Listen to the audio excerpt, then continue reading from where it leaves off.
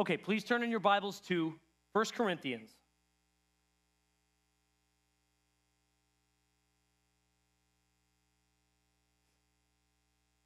And we'll be reading out of chapter 9.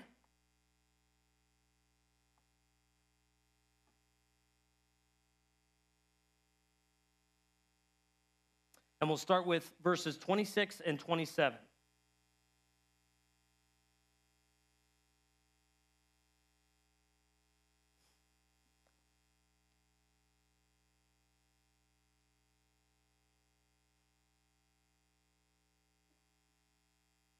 Okay, so on Sunday we began a series that I've entitled Persons of Interest.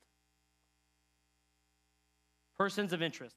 For those of you who may not be familiar with that term, it's used most closely with law enforcement and intelligence agencies.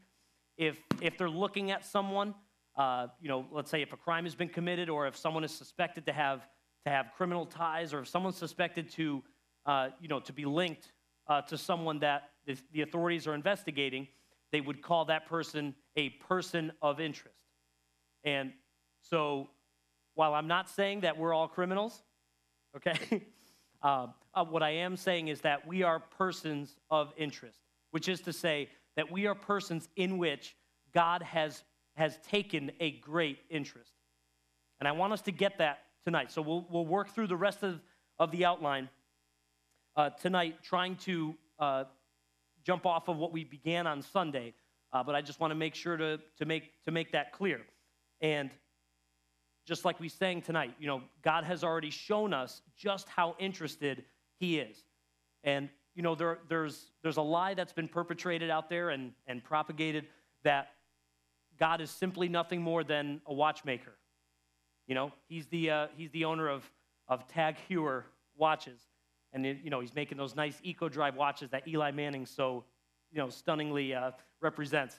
And although he can't represent any more playoff games, but there's always next year. Sorry, Giants fans. So people believe there are some people that subscribe to the lie, really, that God is a watchmaker, that He simply has wound everything up, created it. There was a big bang, and God created it, and then He just leaves it alone. And so, we're left to our own devices, essentially. He's uninterested with the goings-on of our day-to-day lives. However, in Scripture, throughout the hundreds of references to God's heart, to His approach towards us, and from His people to Him, we see that that's simply not true. That simply cannot be true. Like we mentioned on Sunday, in the book of Jeremiah, one of the opening verses, it speaks to the fact that God knew him before he was in his mother's womb. Right? That he was called before the natural world even knew his name. He was already called by God to say, you are going to be someone of great influence. You are going to be someone in whom I'm going to work mightily. And that's us, guys. That's us as well. So let's read in 1 Corinthians chapter 9, verses 26 and 27.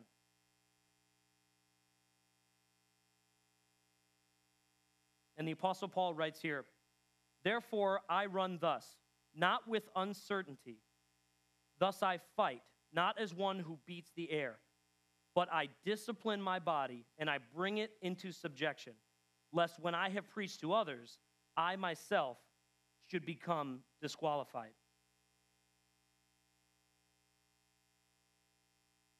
And I really want to focus on two things specifically in this verse.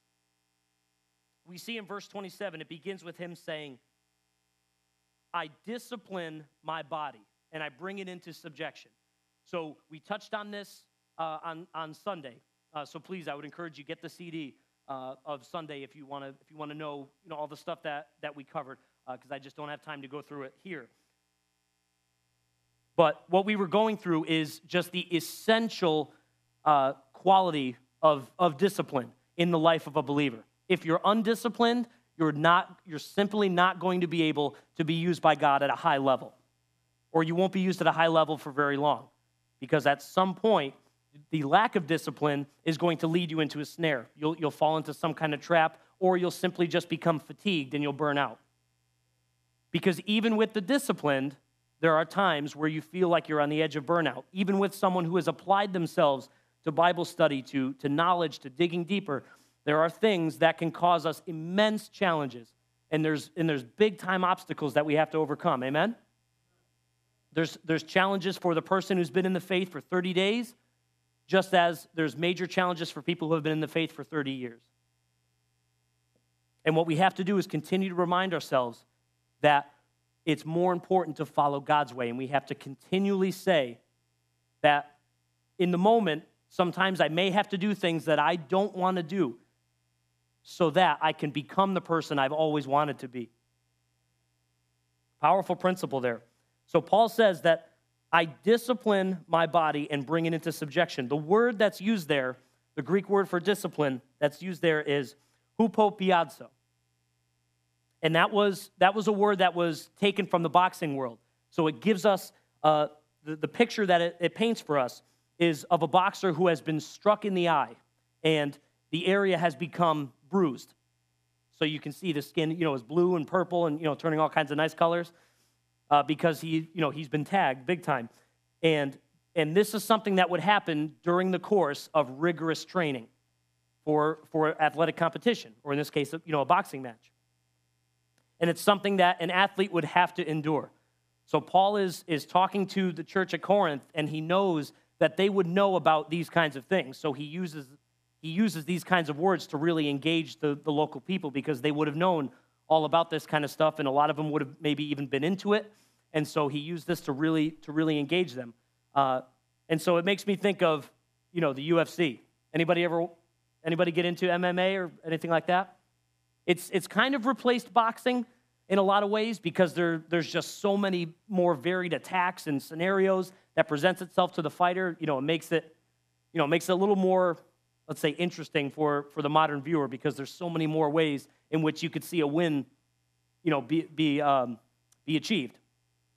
And so tonight I kind of want to go along that vein without losing those of you who may not be as into mixed martial arts as some others. So we'll try to make sure to stay, as in the middle as I can. Okay, and so later on in verse 27, Paul says, the reason why I am so intent on disciplining my body and telling it no when it wants to go somewhere that I haven't chosen for it to go, or where God hasn't chosen for it to go, I make sure that my mind is not being allowed to be distracted by something that I don't want it to be distracted by, because if I do, then he says, when I have preached to others, or when I'm living out my own ministry, I myself might become disqualified. And so oftentimes when we get distracted, that could present a bad example for someone who's watching us. And it's something that we always tell our students, is that, whether you like it or not, whether you're aware of it or not, you're being watched. You're being looked up to by someone. All right? And so there's two levels to that. There's one, we want to please God, so therefore we have to be disciplining ourselves to follow his word, to follow his example, and to live a life that's pleasing to him. And then the second tier is that we want to be able to encourage others, because at some point they're going to be going through maybe what we just came through, or they will have gone through something we're about to go through, and we're going to need to lean on each other. And isn't that the beautiful thing about a church? Is that we can lean on each other. We can rejoice with each other, as well as mourn and grieve with each other. So we share in all life experiences. When one of us is glorified, or something great happens to them, we can all rejoice in that.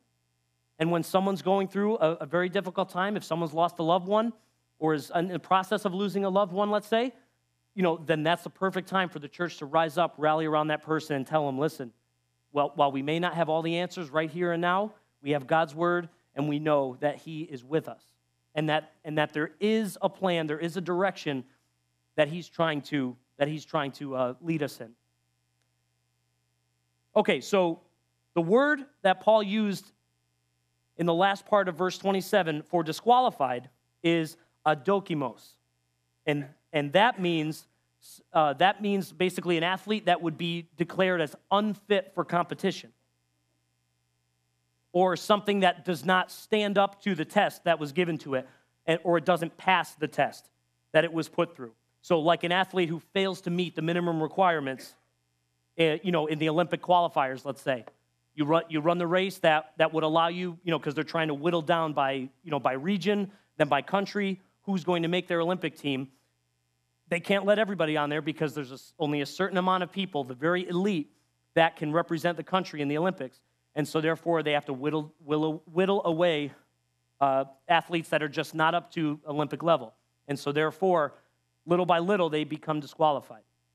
And Paul was saying here, I want to discipline myself so that I do not become disqualified, even though, I'm preaching to others. I'm being brought in front of others to share God's word. If my life doesn't look anything like what I'm preaching, I'm in big trouble. I may myself become disqualified, even while leading other people to Christ. But what I want to focus on more is not that he's necessarily saying that with a lack of discipline, his faith doesn't count. That's not what I'm trying to say. I'm more wanting to focus on the difference between getting into heaven by the skin of our teeth and having the Lord, throw the doors wide open and say, "Well done, my good and faithful servant. Come into the glory that I have for you." As opposed to someone who did just the bare minimum to eke by, right? So that's the difference. So last time, on Sunday, I should say, we spoke about five major stumbling blocks to developing good spiritual habits. So we covered time can be a great obstacle to us, a disconnect with Scripture, and then we talked about three different factors of it: embarrassment factor, discipline factor, and desire factor. Culture clash is a big obstacle that many of us have to grapple with, and we have to decide whether or not being cool is something that's more important than being right with God. Having to change some things, some of the scenery in our life, the environment in which we're in, the people that we associate with. Sometimes those things need to go, or at least for a season, until our spirit is strengthened enough to be able to witness to those people properly, let's say. We may need to change some things we're into, and that can be a very daunting task for many of us. And then lastly, we covered distractions. So distractions are a reason why it can be so difficult to develop spiritual habits. And we talked about when we face even spiritual opposition, a direct attack of the enemy, as well as, fighting the battle in our own mind, and just a lack of focus. So when we haven't taken the time to properly develop our ability to concentrate, because that can cost us too, right? How many of you know when the bell rings and the round begins and the fighter enters the octagon, they enter the ring, you have to have your eyes fixed on your opponent. But more than that, you can't always just be looking at their eyes, because the eyes can fake you out. There are certain things that you have to look for that can be telltale signs a strike is coming in a certain direction. And we'll talk about that in just a couple of minutes. And so on Sunday, we talked about, we just illuminated some of the obstacles that we have to overcome. And tonight, I want to go through some ways in which we can make sure to get the victory over those obstacles and to become people of discipline. You ready? Let's go. Okay. So firstly, in order to make sure that you don't become disqualified, we have to know what we're up against, right? We have to know our opponents, because there's more than one. The Bible says in one place that, we wrestle not against flesh and blood. However, we also, there are two enemies that we are facing. So it's a handicap match, all right? Number one, the devil is one of our opponents. So, not much of a surprise to many of us here is that there is the evil spirit He is a spirit. He is real. He is after us, and he wants to take us down because he sees God's deposit in us. And he wants to make sure that he can rot that out any way that he can. And he's had, even since the time of Christ, he's had 2 millennia plus to build up his bag of tricks and to refine his skills, to beef up his cunning, and to hone his craft, basically, to make sure that he's doing the best job possible to make us live frustrated or at least spiritually ineffective if he can't completely take us down. He wants to render us spiritually ineffective. And so I want to go through four verses somewhat quickly, as quickly as we can, that give us some insights into what to expect from the devil. Okay? So the first one is found in John chapter 8, verse 44. And it says here that Jesus said to them, "If God were your Father, you would love me, for I proceeded forth and came from God. Nor have I come of myself, but he, the Father, sent me. Why do you not understand my speech? Because you are not able to listen to my word. You are of your father, the devil." Pretty serious. He's laying down the law here big time. "You are of your father, the devil, and the desires of your father you want to do." So, firstly, we see here in the next sentence that Jesus gives us some insight here. The devil is a murderer. He was a murderer from the beginning and does not stand in the truth. Okay, so that's obviously goal number one for the enemy and all of his angels that we would call demons. All those demon spirits, their number one goal is to eliminate us completely so that we are not able to free our loved ones and see all the people that we care about come to a saving knowledge of the Lord Jesus. And what a tragic thing when we're not able or we don't take the opportunities when they've presented themselves. So he is a murderer from the beginning and does not stand in the truth because there is no truth in him. There is no truth in him.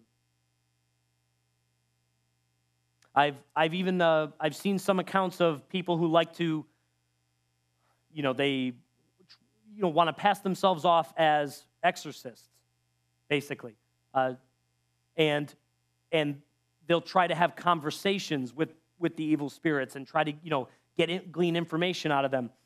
But what we see here in Scripture is that we can't trust what an evil spirit is saying because they are just filled with every ungodly thing, and there is no truth in them.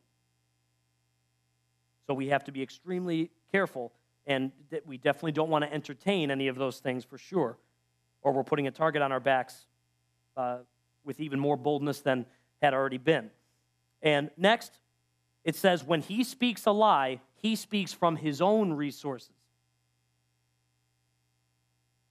For he is a liar. The next one. For he is a liar. And the father of it. Another translation says the father of lies.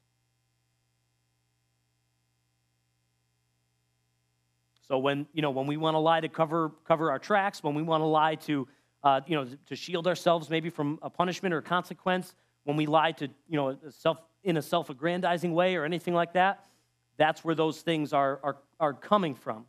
However, they're not always directly inspired by him in that sense, because oftentimes we do a lot of the devil's work for him, unfortunately. In Ephesians chapter 2, verse 2, we see a couple other pieces of information about his character. If you want to use that word. And you he made alive, it says, Ephesians 2, verse 2, who were dead in trespasses and sins, in which you once walked according to the course of this world, according to the prince of the power of the air. Okay, so he is called the prince of the power of the air. The Bible says that the earth is Satan's kingdom. However, he's the prince of the power of the air. He's not the king of the power of the air, because there's only one king. He's the prince of the power of the air. So what that means is that he has been delegated some kind of authority or some latitude, I should more say, rather than authority, to try to do his work. Next, it says he's the Spirit. So he's a spirit, all right? He's not a person. At times, he can try to pass himself off as one. Sometimes there could be such a demonic presence in someone's life that they become possessed, like in, the movie The Exorcist and, a whole bunch of others that have been made in that same vein. There can be evil spirits that can, try to assume your consciousness and come on you in a big way. And we have to make sure that we're prepared to fight against that and to keep ourselves safe from that as well. So it says he's the Spirit who now works in the sons of disobedience. Sons of disobedience. So disobedience is what to focus on. So if we could summarize, him in one word, it would be disobedience. Pride, lust, all of those things could describe him, because that's what caused him to go astray, thinking that God was just a mean bully, and why do you get to be God? Why do you get to sit on that throne? Why can't you share? Why can't you spread the wealth around? It's better for everybody, isn't it? Well, no, it's not. Right? You can't have a revolving door of kings and creators of the world. That would just be complete chaos. Okay, and lastly here, Revelation, chapter 12, verse 10. It says, "Then I heard a loud voice saying in heaven, 'Now salvation, strength, and the kingdom of our God and the power of his Christ have come.'" And listen to this. "For the accuser of our brethren, who accused them before our God day and night, has been cast down." So Satan is the accuser of the brethren. We're told that he travels up and down, from heaven back down here, up to heaven back down here, going before the Lord and trying to get the Lord to be simply the God of justice and try to have him forget his mercy and grace towards us. So when we mess up, there are times where the devil is before the throne of God saying, "Do you see? This is the person that you decided to forgive. This is the person that you said you wanted to do great things in. I don't see it." And then, and he's trying to work that out because the Bible also uses a word, the adversary, to describe him as you would be an adversary attorney in a courtroom. So the prosecutor, and then Christ, would be our defense attorney. And so we see all of these pictures give us, a description of who and what the devil is. And secondly, we need to watch out for this opponent, our own hearts. There are times in which we are drawn towards things that are not good for us, that have not been prescribed by the Lord for us to be in and be involved with, but it seems like the only thing we're thinking of. It's the only thing that seems to make sense at the time that we should be getting involved in, spending our time in, dwelling on, and working for. And oftentimes those things end up in big-time problems for us. Amen? Amen. And we see here, we'll go through 3 verses here. In Jeremiah chapter 17, verse 9, we see a very clear and a very stark, very vivid description of what our hearts can possibly go to. "The heart is deceitful above all things and desperately wicked." Another translation says incurably sick. Thank God he's the great physician. There's no virus too big that he can't wipe out with one word from heaven. Praise God. And then verse 9 ends with, "Who can know it?" Who can know it? Very strong language, right? That's extremely strong and extremely clear. Telling us that our own hearts can deceive us. That seems like such a foreign concept, especially in modern Western culture. It's follow your heart is the feel-good message that we would see everywhere. Love is all you need, just the blanket quality or blanket expression of something. That's all we need. Well, with a few qualifiers, right? Next, Proverbs chapter 18, verse 21. It says, "Death and life are in the power of the tongue, and those who love it will eat its fruit. So out of the abundance of the heart, the mouth speaks, the Bible says. And so we see here that out of what we speak, because of what we allow into our hearts, we could either be a source of death or a source of life. Right? We can be a ladder for someone in need around us, or we could become a trap door. Next, Proverbs 25, verse 28. Whoever has no rule over his own spirit is like a city broken down and without walls, without protection. If we cannot find a way to discipline ourselves to get a handle on our runaway hearts, if you will, then we can find ourselves in immense trouble and defenseless and even powerless when we don't have our connection right with the Lord, when we're not close to Him, when there's interference on the line.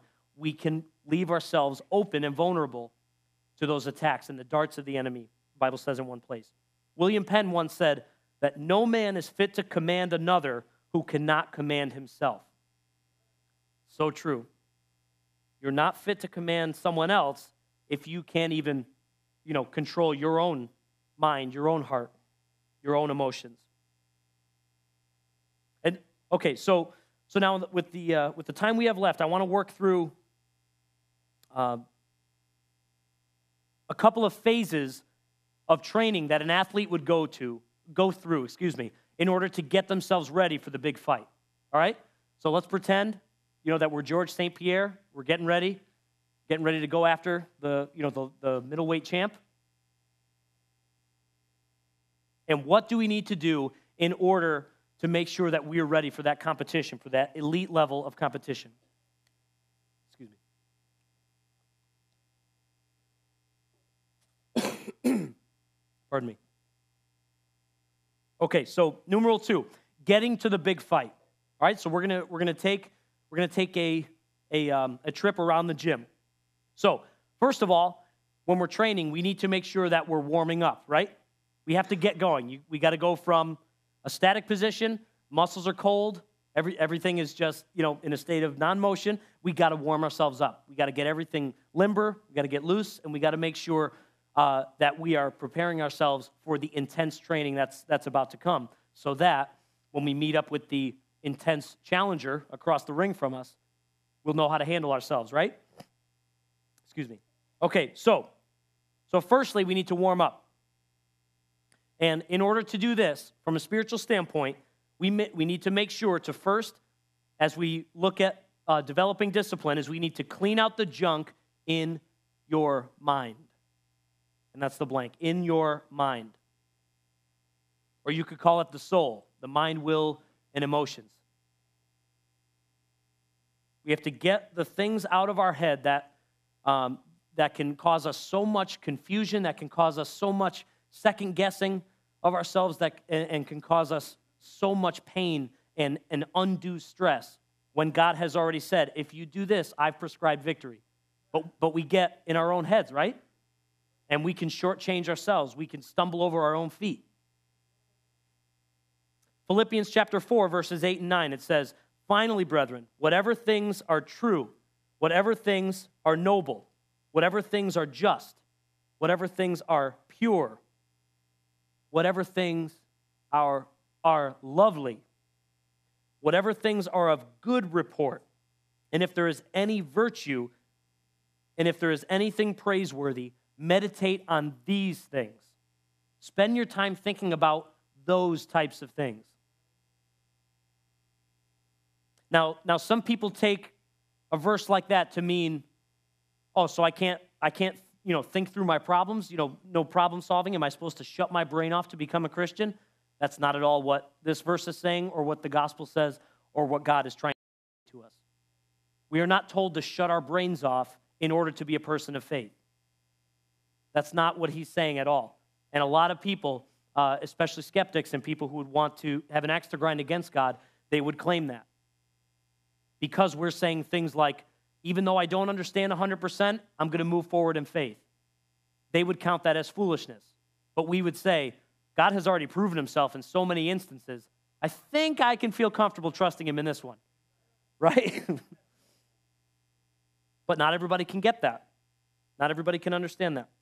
Okay, so we need to think on things that have virtue, that are pure, lovely, have good report, are praiseworthy. Meditate, spend our time thinking about those things. The things which you learned and received and heard and saw in me, these do, and the God of peace will be with you. Clear the junk out of your mind and focus on what we're told to in Philippians.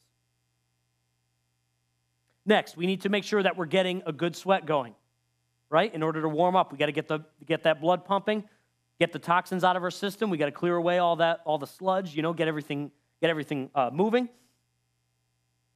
And here we see in James chapter 1, verses 22 and 23, a way in which to do that. We're told here, be doers of the word and not hearers only, because in that we will deceive ourselves. For if anyone is a hearer of the word and not a doer, he is like a man observing his natural face in a mirror. All right, so in essence, like you're looking at a facsimile. You're looking at a fake. It's just a reproduction. What you see in the mirror is not your actual self, right? It's just a reflection of you. It's not actually you. You're the one looking at the mirror. So you're the only real one in the room at that point.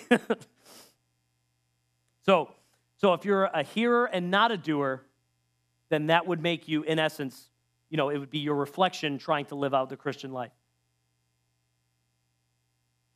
And that unfortunately, that ensnares many of us, honestly. We hear something that we can't quite wrap our arms around yet, or we hear something that just, gives us pause to think, and sometimes we choose not to take the time to actually think it through.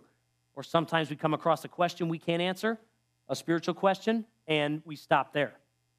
And we try to just grow in all the other areas, and we just leave that one untouched. But then, we become an awkward shape, and it can get hard to move around, right? Harder to grow because we're undeveloped in one area, like a three-legged table. If you put any weight on the side of the missing leg, the table's going to fall over. So we need to be doers of the word and not hearers only. We need to be getting out and doing the work of the ministry, right? Behind the pulpit is about 10% of ministry. Okay, next, we need to stretch ourselves. Stretch ourselves. And Paul puts it in just a beautiful way here in Philippians chapter 3, verses 13 through 14. Here's his outlook. Brethren, I do not count myself to have apprehended, but one thing I do, forgetting those things which are behind and reaching forward to those things which are ahead. I press toward the goal for the prize of the upward call of God in Christ Jesus. So he's telling us there, I don't see myself as already having reached champion status. Or even if he is, holding the championship belt at the end of the fight, I don't feel like I've accomplished everything that there is to accomplish. That would be silly, right? Because you haven't even defended it yet. If you've just won the title, you've won the title, great. But, what are you going to do when you're at the top of the mountain? Right? And that makes me think of an account I read about people who tried to climb Mount Everest. A lot of times obviously it's incredibly difficult, and it takes an incredible amount of focus and planning and preparation and even, physical build-up to that. And you get to the top. However, there's a certain time of day that you must start descending back down, or else you're going to get caught in just absolute nasty, nasty weather. That's you're not going to make it through. And there have been people who unfortunately have not left at the proper time. I think it might even be as the sun goes down. It has something to do with that, but then also other weather factors as well. And because they did not make sure to start descending at the right time, they're now in a huge spot of trouble trying to get down from the mountain. And so Paul is saying here, just because maybe at the moment, I'm an apostle, I'm going planting other churches, God has blessed me enough to be able to have multiple local bodies that are starting to thrive, and they're starting to get built, and people's lives are being changed and healed. All these great things are happening, but I don't feel like I can retire to Florida and that's it, and play golf every day. But instead, here's what he does. I press toward the goal. So he's still goal setting, which is huge to discipline ourselves, right? Giving ourselves something to chase after. For the prize of the upward call of God. So he's pressing forward and he's pressing upward. That's huge. For the upward call of God in Christ Jesus. So next, after you're warmed up, we got a good sweat going, we're getting loose, things getting ready, we move over to the focus mitts, the heavy bag, and then the speed bag. They all have different things that they want to develop in the fighter, and I want to focus more on the focus mitt, for lack of a better term.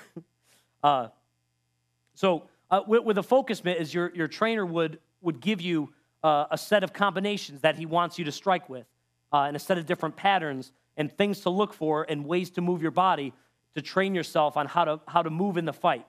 So, for instance, to be elusive, so your opponent doesn't have an easy target to strike at, and then also he'll tell you, I want you to, hit me with a left, then a right, and then a left uppercut, let's say. And so as he shows the mitts, then you strike. So that signifies, as the opponent is presenting an opportunity, strike. But you have to keep your eyes open. We have to make sure that we're keeping our eyes open to know when to strike, to know when it's going to land. And here's a principle from the fighting world here, that the highest levels can only be achieved, can only be reached with technique.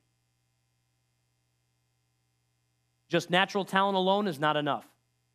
When you're tired, when it's deep into the fight, the final round even, and you're getting fatigued, it's hard to hold your hands up, it's technique that will carry you through if you've taken the time to develop it before the fight. And then obviously conditioning plays a big part, but if you're well conditioned and you have poor technique, you're going to get caught, because a more experienced fighter is going to see the holes in your technique and be able to exploit it. Because a fight is like a chess match, big time, setting people up, and then taking the strikes as they present themselves, the openings. All right, so in order to make sure that we're focusing on the right things and we're developing that technique properly, we need to manage our time. And we touched on this on Sunday. We need to manage our time. Don't let your time manage you. For whatever you have control over, for whatever we have control over in our power to do, we need to make sure that, for instance, a lot of times during the day, you'll get interrupted with something that's screaming for attention to get done, and that ends up distracting you for sometimes a very large chunk of the day, and you can't get to what you originally started on. And then you end up feeling as though you weren't productive that day. So we have to make sure as much as we can to manage our time, to manage the interruptions. Don't let them manage you. Right? And to a certain extent, because of lack of planning on someone else's part, it doesn't mean there's now an emergency on your part to get that thing done if you have something that you plan to get done that needs to get done. Next, we have to know, let me just read this here. Ephesians chapter 5, verses 15 through 20, it focuses on this. See that you walk circumspectly, not as fools, but as wise. And we read this on Sunday. Redeeming the time, because the days are evil. The days are filled with so many ways in which we can falter. We can stumbling blocks present themselves. And so we need to make sure to walk circumspectly, carefully, taking inventory of what's around us, making sure that we're stepping in the right place, that we're taking each step, putting it on solid ground with sure footing.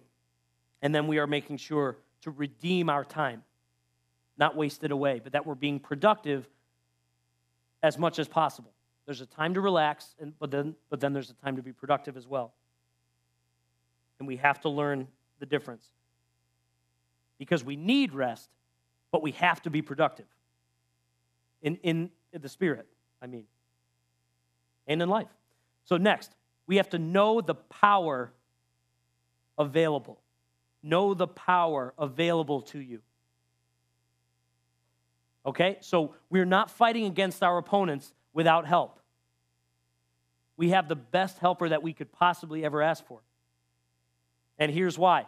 In Ephesians chapter 3, verse 20, we're told, now to him who is able to do exceedingly abundantly above all that we ask or think, according to the power that works in us, to him be the glory in the church by Jesus Christ to all generations, forever and ever. Amen. To him who is able to do exceedingly abundantly. The Bible says in another place that nothing is impossible with God.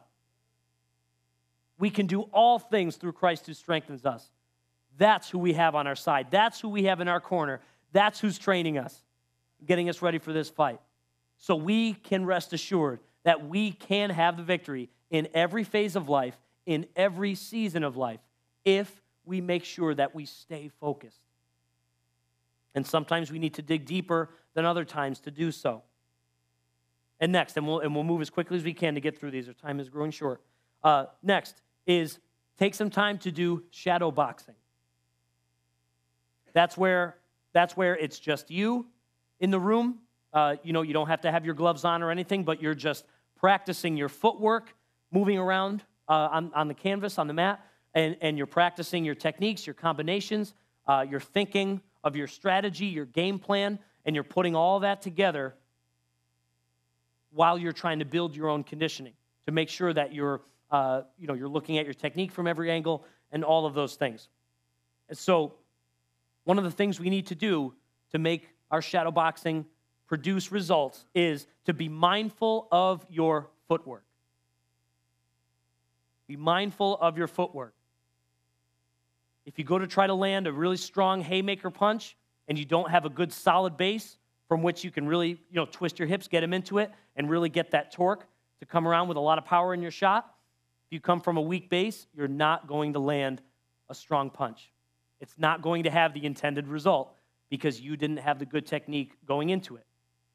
And even as far as being able to set yourself up to duck a shot, or to parry, which would be just, slightly move aside as the strike is coming at your face, to be able to parry it, just very faintly get around it so that you can land a counter strike very quickly while the opponent has that split second of opening because they've thrown a strike, so one of their hands has to be down at that moment, right? So we have to be mindful of our footwork. And in Hebrews chapter 12, verses 12 through 14, we're told this. Therefore, strengthen the hands which hang down and the feeble knees, and make straight paths for your feet, so that what is lame may not be dislocated, but rather will be healed. Pursue peace with all people and holiness, without which no one will see the Lord. So where are your feet carrying you? What are you doing with the time you're given each day? How many people are you helping? How many people's lives are you making that better by what you're doing for the Lord in their lives? That's a great way to make sure that we're constantly developing ourselves is to wake up with the intention of each day of helping one person even. I want to bless one person today. I want to go out of my way to do something for someone that I normally would not have, to try to make someone else's life better, no matter if I get a thank you, no matter if I get a reward, or no matter if anyone sees it. And you are setting yourself up for greatness just doing that. So next, visualize and attack. Know the tricks that the enemy is going to come at you with, and know how. Okay, please turn in your Bibles to 1 Corinthians.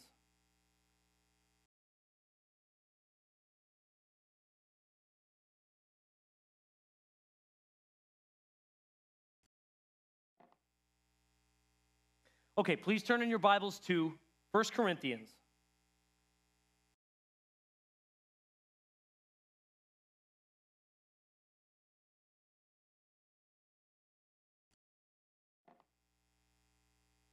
Okay, please turn in your Bibles to 1 Corinthians.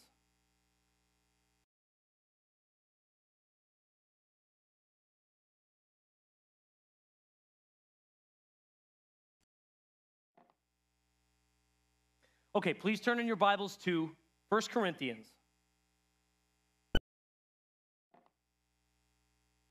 Okay, please turn in your Bibles to 1 Corinthians.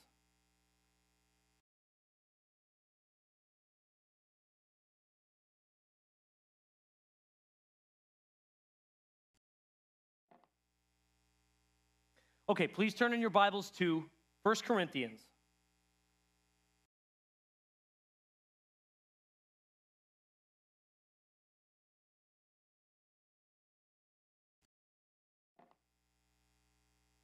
Okay, please turn in your Bibles to 1 Corinthians.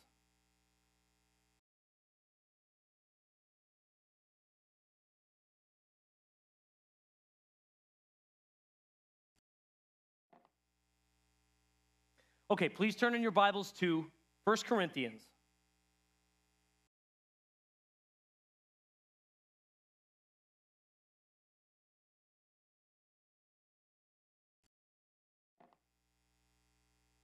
Okay, please turn in your Bibles to 1 Corinthians.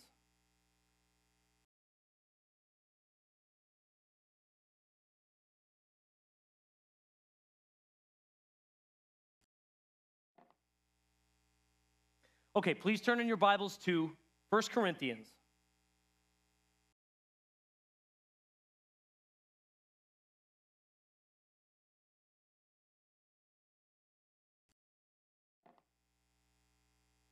Okay, please turn in your Bibles to 1 Corinthians.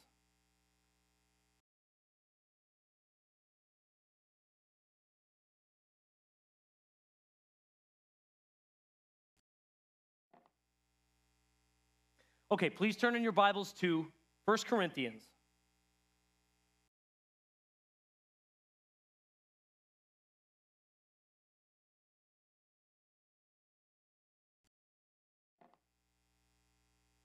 Okay, please turn in your Bibles to 1 Corinthians.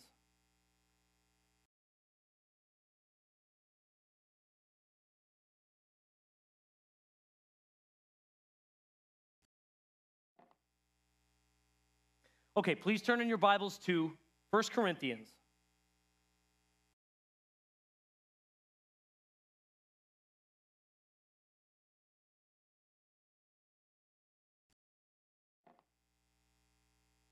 Okay, please turn in your Bibles to 1 Corinthians.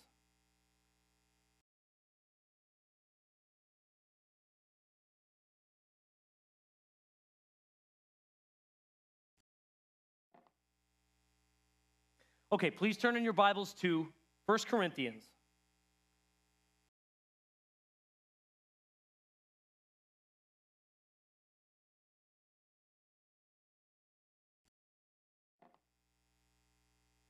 Okay, please turn in your Bibles to 1 Corinthians.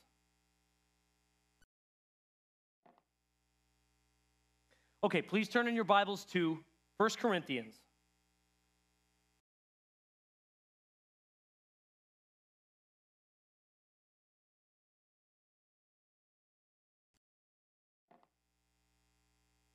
Okay, please turn in your Bibles to 1 Corinthians.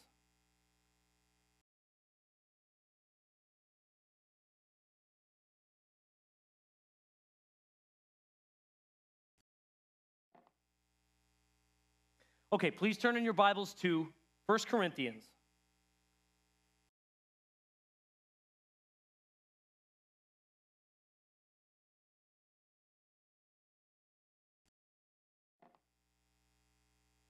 Okay, please turn in your Bibles to 1 Corinthians.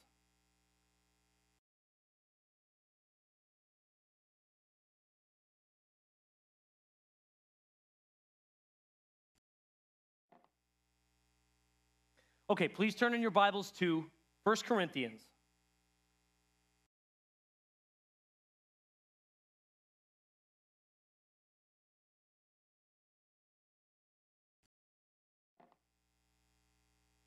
Okay, please turn in your Bibles to 1 Corinthians.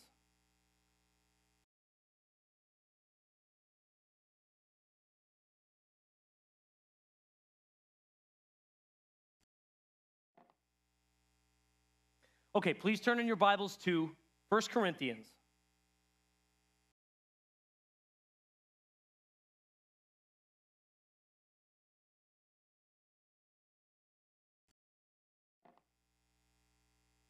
Okay, please turn in your Bibles to 1 Corinthians.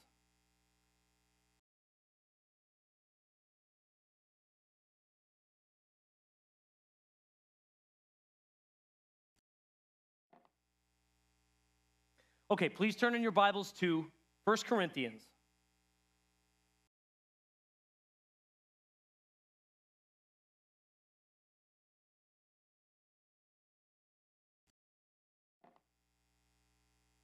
Okay, please turn in your Bibles to 1 Corinthians.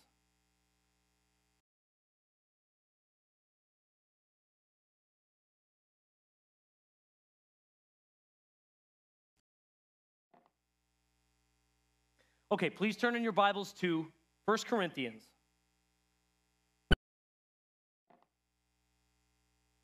Okay, please turn in your Bibles to 1 Corinthians.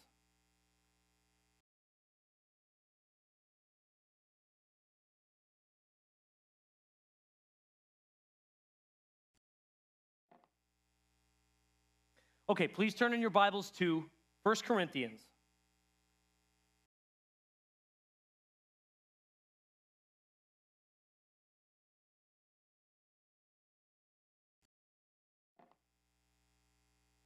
Okay, please turn in your Bibles to 1 Corinthians.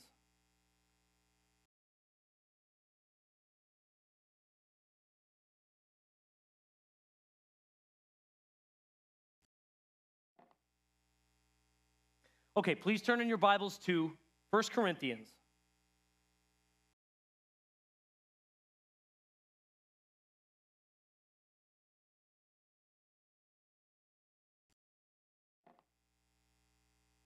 Okay, please turn in your Bibles to 1 Corinthians.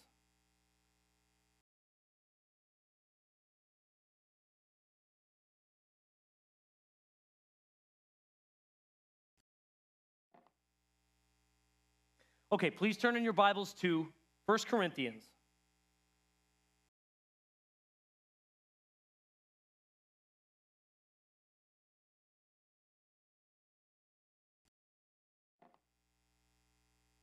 Okay, please turn in your Bibles to 1 Corinthians.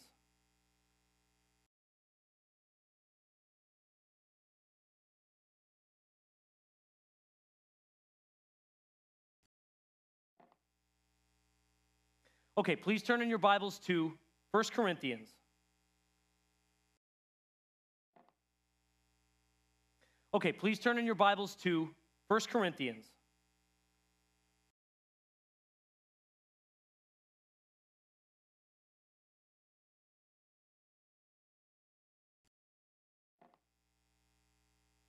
Okay, please turn in your Bibles to 1 Corinthians.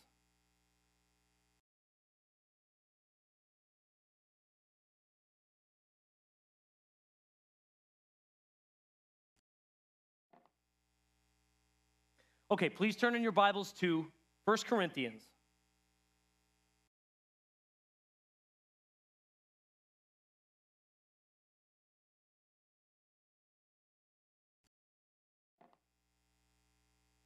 Okay, please turn in your Bibles to 1 Corinthians.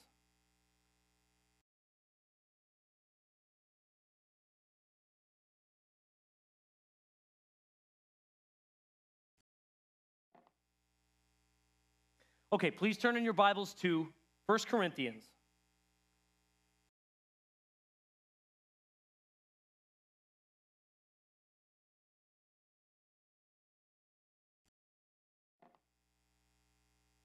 Okay, please turn in your Bibles to 1 Corinthians.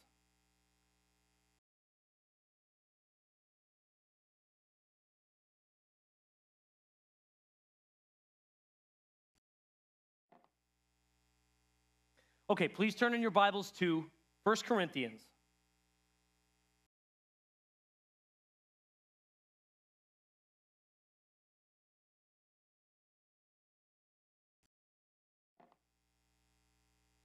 Okay, please turn in your Bibles to 1 Corinthians.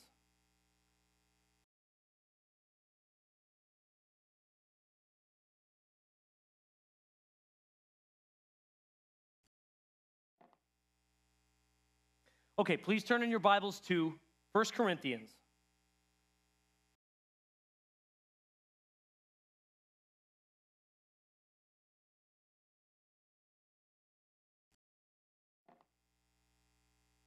Okay, please turn in your Bibles to 1 Corinthians.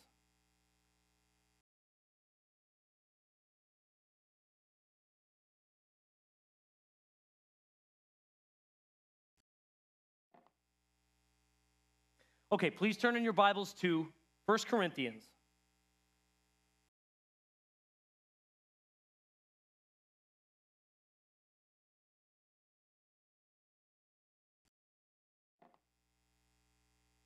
Okay, please turn in your Bibles to 1 Corinthians. Okay, please turn in your Bibles to 1 Corinthians.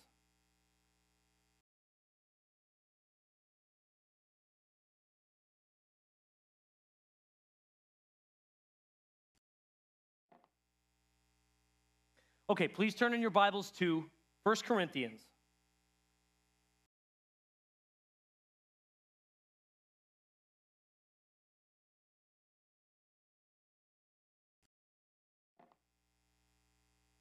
Okay, please turn in your Bibles to 1 Corinthians.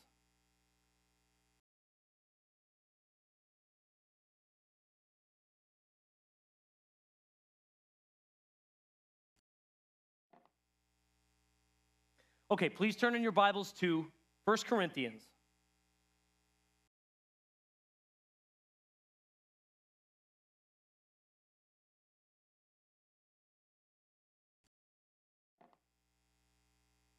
Okay, please turn in your Bibles to 1 Corinthians.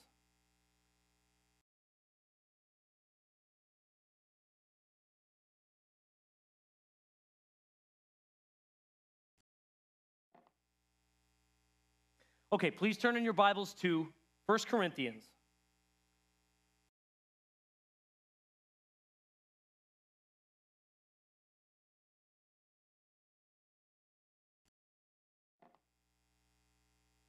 Okay, please turn in your Bibles to 1 Corinthians.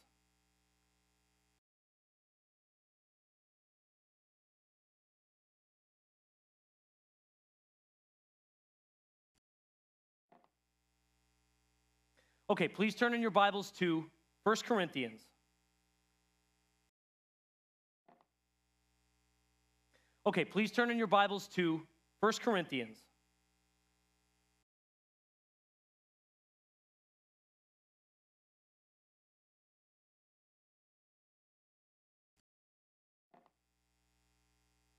Okay, please turn in your Bibles to 1 Corinthians.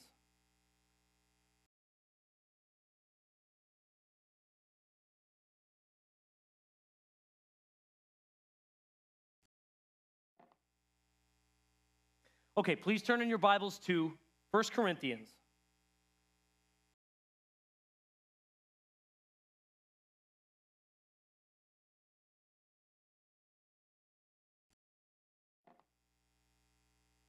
Okay, please turn in your Bibles to 1 Corinthians.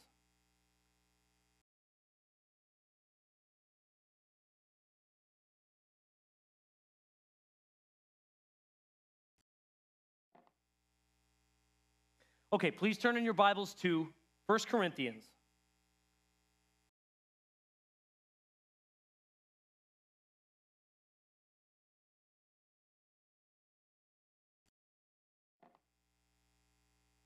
Okay, please turn in your Bibles to 1 Corinthians.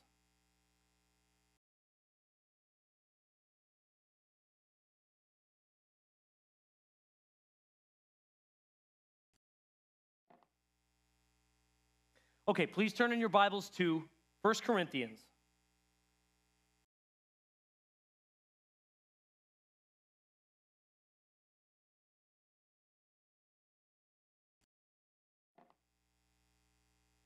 Okay, please turn in your Bibles to 1 Corinthians.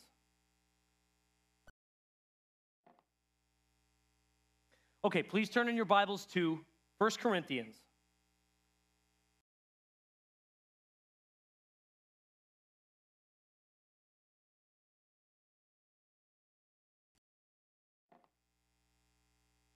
Okay, please turn in your Bibles to 1 Corinthians.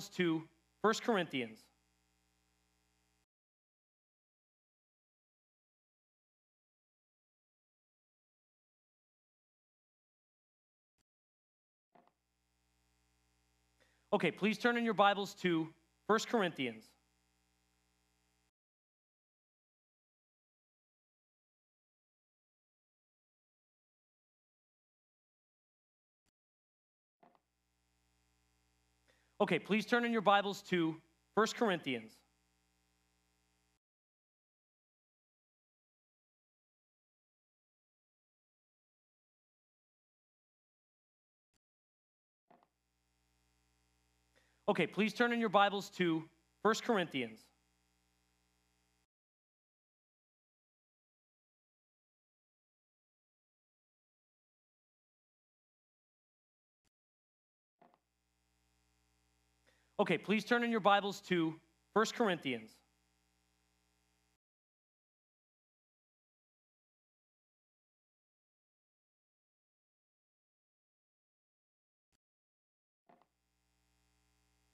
Okay, please turn in your Bibles to 1 Corinthians.